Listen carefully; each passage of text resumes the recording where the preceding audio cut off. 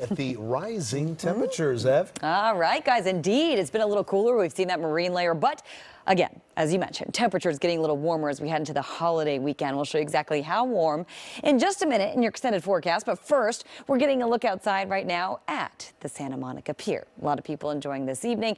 And as we get a look at the rest of your forecast right here, I do want to check in with current temperatures. 60s and 70s, 77 San Bernardino, 74 Ontario, 73 Corona, and 70 in Santa Ana. Wind gusts in the single digits. 81 earlier today downtown, average 85.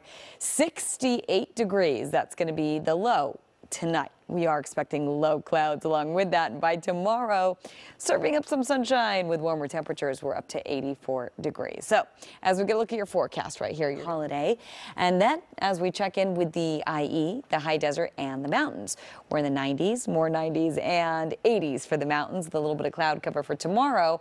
Then as high pressure rebuilds, we're going to start to see some of that sunshine, warmer through Saturday, slightly cooler Sunday into your Labor Day Monday.